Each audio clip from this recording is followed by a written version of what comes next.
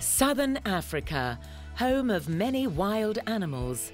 Whether small or big, the young animals are especially in need of human help. And when the young ones are strong enough, the animal rescuers help them to settle back into the wild.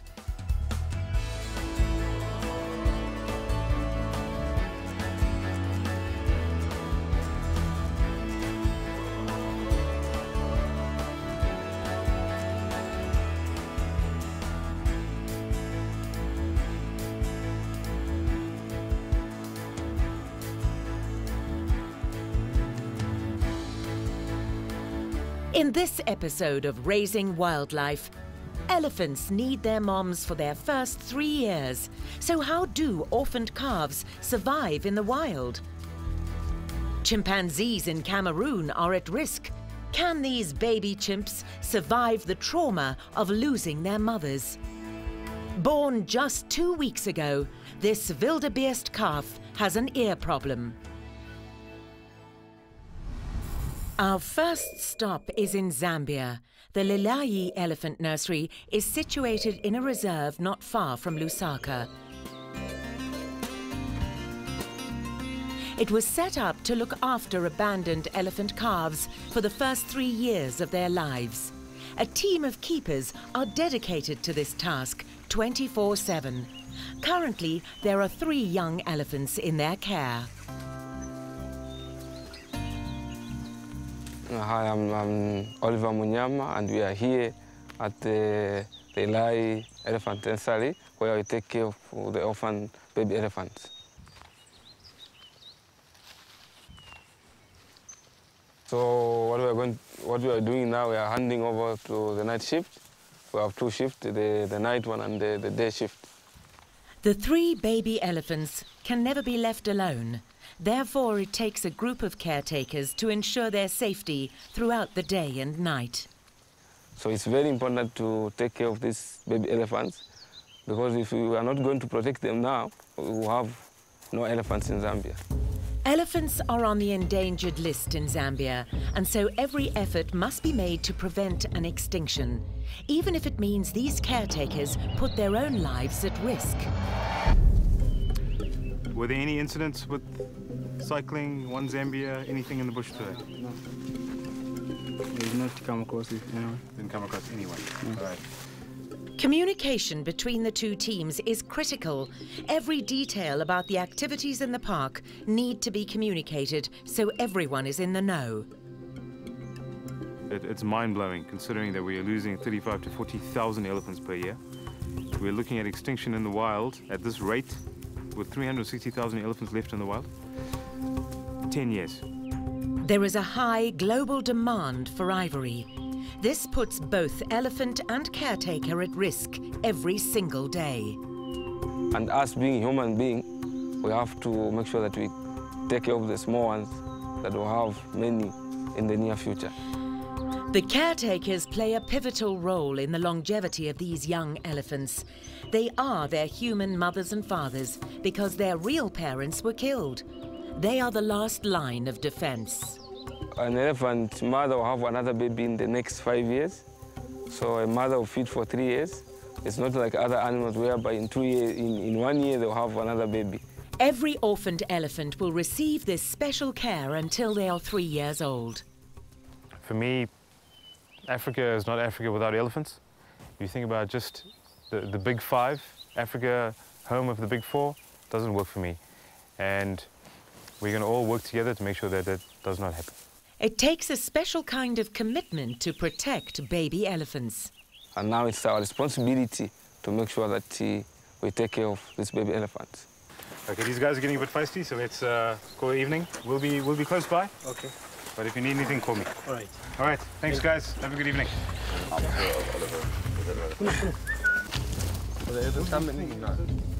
Oliver is concerned. Why are the baby elephants not eating as normal? The Mefou Primate Park is situated near Yaoundé in Cameroon in West Africa. The park is located in lush tropical forests, which are the natural home of chimpanzees. This species is on the endangered list.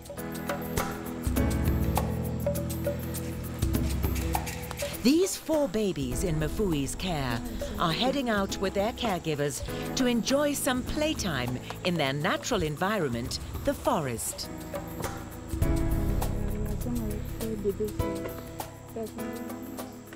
Working with the chimps is a very big responsibility.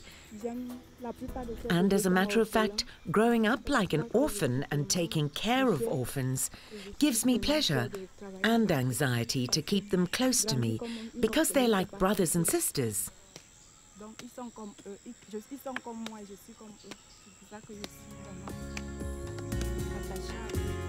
It's fun and games, but these baby chimps are dependent on motherly care for up to 7 years.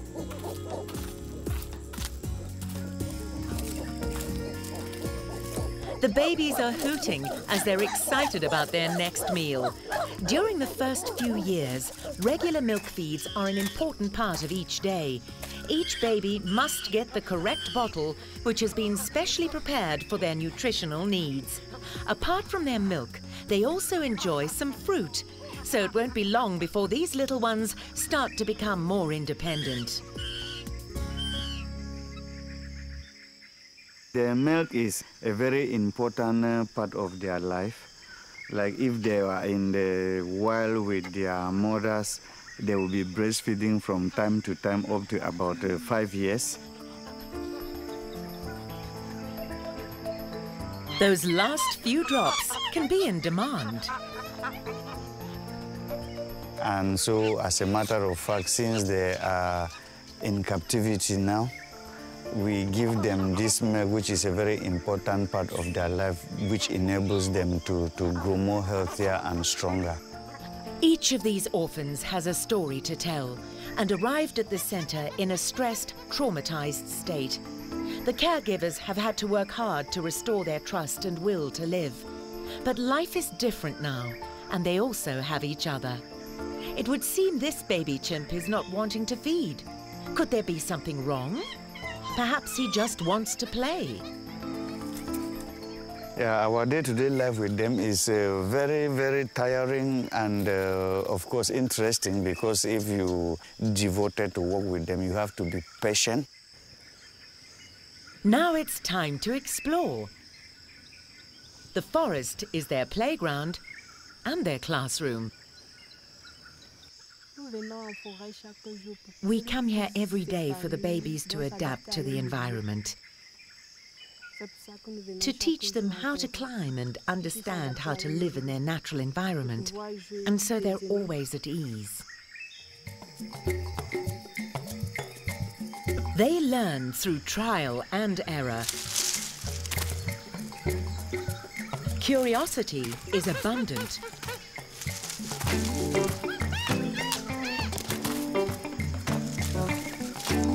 Climbing strength and coordination are not a given. Some nice first tries in the forest, sometimes funny, but sometimes precarious. Let's get back to the Lilayi Elephant Nursery in Zambia. The 3 little elephants and their caretakers are ready for their daily walk. This is part of their exercise routine to maintain their health.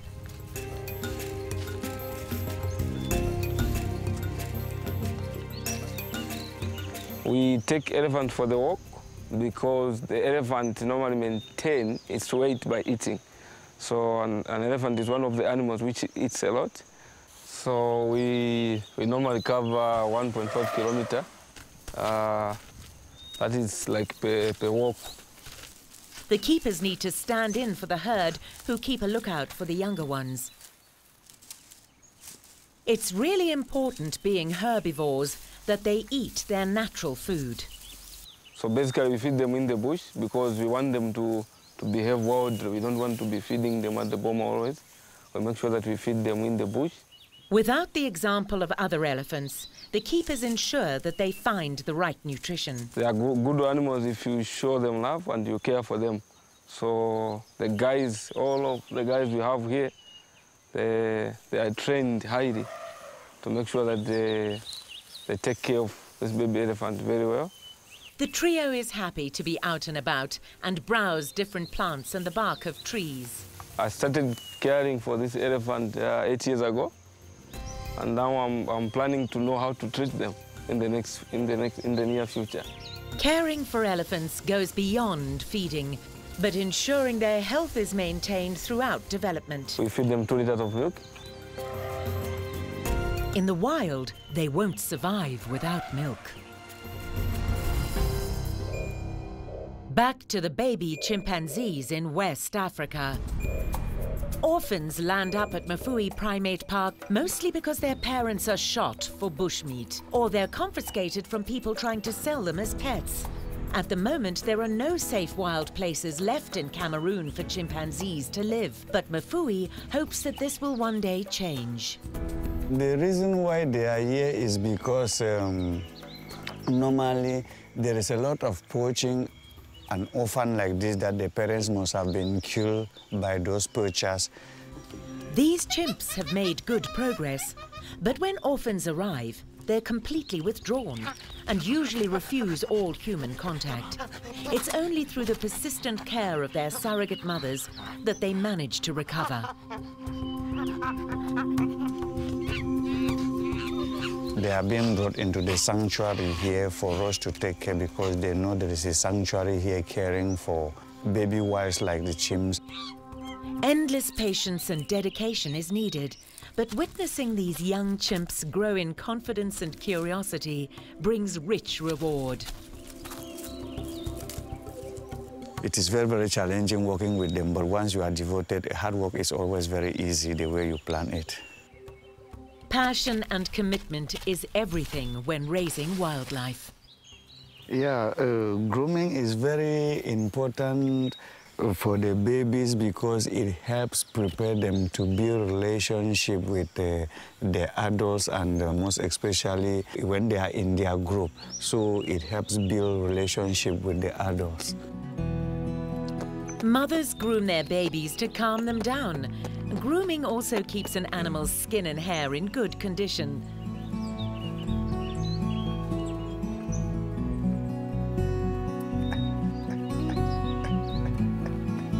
Looks like this one enjoys a good tickle. Each chimpanzee develops a unique pant hoot. It's used to recognize the individual, much like humans have different voices.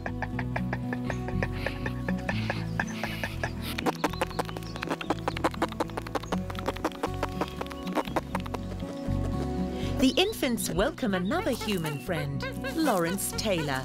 They recognize him immediately. Little do they know that Lawrence will be their next caretaker when they become juvenile chimps.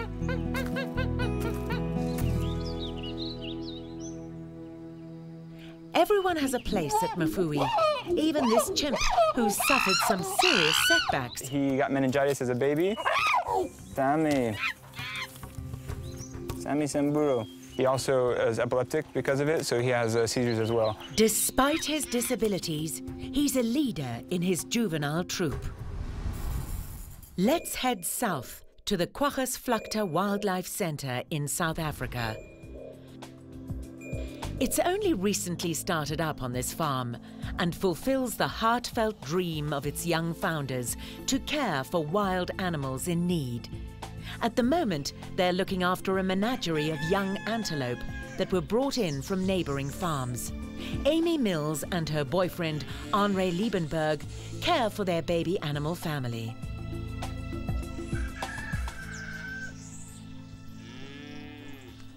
This is Kwaggasvlaktes Wildlife Centre. Here we raise and rehabilitate young animals. Meet a baby wildebeest or gnu. They're being cared for as most of them have lost their mothers. We start by hand-rearing them. These calves need humans to help them and an unusual surrogate parent. I got one of the hand-reared lambs. They make the best friends for them. So we brought him in to be friends with the sable, and as you can see, he's just adapted to wildlife and being around us and being around the little ones. He's there to keep the animals company. Now obviously our first case is gone and he's just gone on to be friends with the wildebeest now. It is only in these situations that a different species, like the sheep, helps another species. He runs around with them, he plays with them, and he actually shows them where to sleep. He walks them and he calls them. If he wants to move, they follow him. So he's kind of the leader of the pack. In the wild, wildebeest calves drink from their mothers for 4 to 6 months. It's time for Amy and her boyfriend to prepare their milk bottles. Okay, so each specific animal gets a specific amount of milk depending on their weight.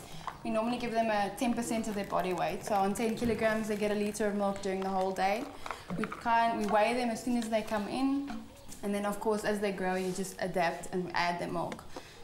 Amy uses cow's milk and enriches this with a probiotic to help their digestive system.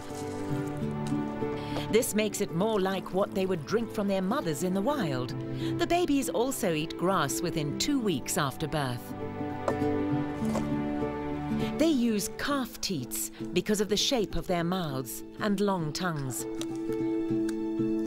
This helps them to latch onto the teat easily. They're good to go. Wildlife, babies, anything, kind of a thing I've been doing since I was very young. Obviously, when I grew up, I moved to the bushveld and I just went over from smaller animals to bigger animals. And these are some of our babies. Not a moment too soon. The calves are eager for their fair share. Feeding 4 calves simultaneously is a task on its own. Each youngster wants their milk first. At the moment, we have 3 canoes with us here. We've got 2 splits and a golden one. The golden one and the female split comes from the same farm as where the other male comes from a farm just across the valley. The calves are in good condition, but flies can be a real menace for antelope, sometimes burrowing into and damaging an animal's ears. Clara, which is the female, she's a heifer. She's about 4 weeks old now. You'll see on her ears she has hematomas that have formed. It's basically blood clots under the ears. It's formed from continuously shaking her ears to get rid of flies or something that's bothering her. What happens is the vein bursts and it just forms like a blister. Eventually it hardens and it forms like a callus around the ear, which you call a cauliflower ear normally. So for the rest of her life, her ears will be a bit crooked, but she will function quite normally in wildlife. After a feed, it's time to caper with their friends and hang out with the herd. This is something that comes naturally to all young animals. Being together as a young herd is important for their own development, as it builds relationships within the herd. When the evening comes, you'll see in the camps a bit later, we have red lights in the camps. This is just to keep them warm.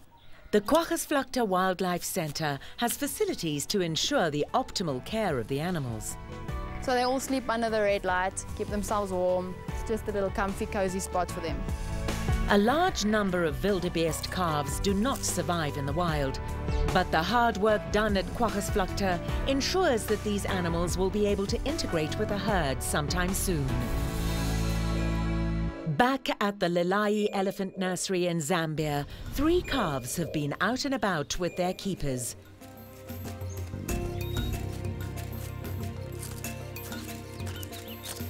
"3 hours have passed, so it's bottle time. This is good news. Elephant calves are fed human baby formula with some oats, coconut and supplementary vitamins and minerals.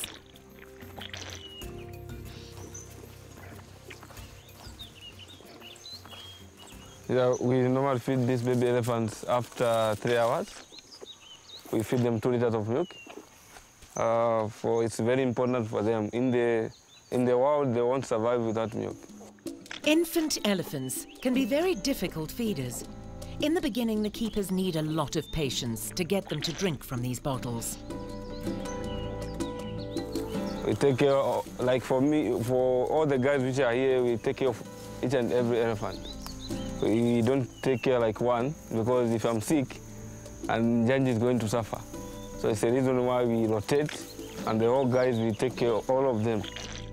In the wild, they live in a tight family group of related females.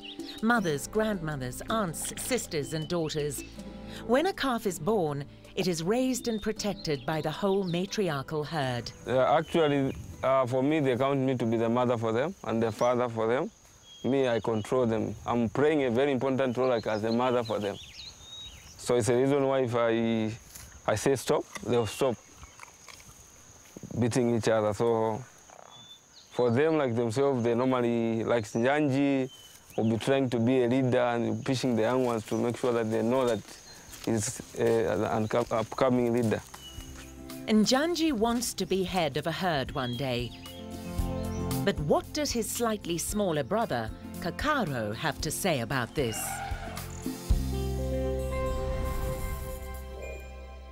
Back to Cameroon and the Mefou Primate Park, which gives sanctuary to more than 300 primates. The animals are located in different camps in this forest. Larry Taylor is our guide. In the wild, chimpanzees live in troops, so when infants mature, they need to be integrated within a group. The politics within these groups can be complex. So right now we're heading down to what we call Mbeme section. There's 2 adult chimp groups there. Here we will meet 2 juvenile troops, each with their own alpha male. So the group size depends a little bit on the enclosure size more. Most of our groups here are between 19 to 23 being the largest.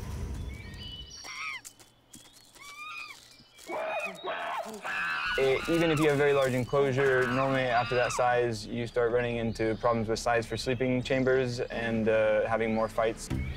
Lawrence Taylor needs to keep a watchful eye on the social dynamics within these juvenile troops to ensure the well-being of these animals in captivity.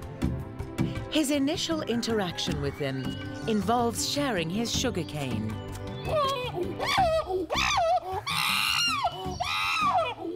Generally, we call it the pre-nursery group. So it's the group that comes in, it's the first stop after they've been having 24-hour care by their caregivers. They come here to meet other chimps their age, and then eventually go to nursery and then on to the adult groups. Lawrence knows his sugarcane treats work wonders within the group, while he checks how they're doing. So normally the groups are named by necessarily the dominant male, but with a group this young, you're not going to have a lot of dominant males. The young group is a great home for a chimp called Tamburu. He would be vulnerable in a group with older, stronger males. Tamburu is the only one who was actually a birth on site, but he got meningitis as a baby. It's the reason you see he has a lot of deformities in his bone growth and some really bad posture. He also is epileptic because of it, so he has seizures as well. So in spite of his challenges, Tamburu has a special place in this primate community. So it's easier to keep a good eye on him here in nursery, and he's not in danger of being attacked by the adults in the other groups, so he lives with the babies. Which is good, they like him, he's a good kind of big brother to them, he protects them, and they stick up with him as well. If you work here, you soon learn that each chimpanzee has a unique, distinctive character, and sometimes they get up to monkey business. Hey, Baba. Reste avec moi. C'est va, laisse le thé. Laisse, enlève. Ronnie here, often referred as a very cheeky chimp. He is very small, but he's actually quite older than he looks. He always gives newcomers a hard time, so much so he would throw things at volunteers. So often when we get new people in this area or new volunteers, he gives them a good week of hazing before he accepts them into the family here in pre-nursery. It's easy to see how people working here develop strong bonds with the apes, making this work very rewarding, but it's also very hard to ever leave. At the Lilayi Elephant Nursery, some other sibling dynamics play out. Sometimes it's a bit hard to get up, but some help is at hand. Female elephants, such as Kwaggasvlaktes, like to nurture younger elephants. But the young males are competitive and always eager to become the leader. One day, these dynamics will play out in a herd. Yeah, the plan for us is to, when this elephant, at the age of 3 years, when we stop giving them milk, we'll move them to another facility, and that is Camp Phoenix in Kafue National Park. That is the plan. One day these calves will find a new home in the Kafue National Park in Zambia. And they will join the other herd. Our aim is to make sure that one day they will live happily in the bush and they will join the other herds in the bush. Oliver would like to become a wildlife vet. When I started caring for the elephants, I had the passion of becoming somebody who won't only take care of elephants, but also treating them.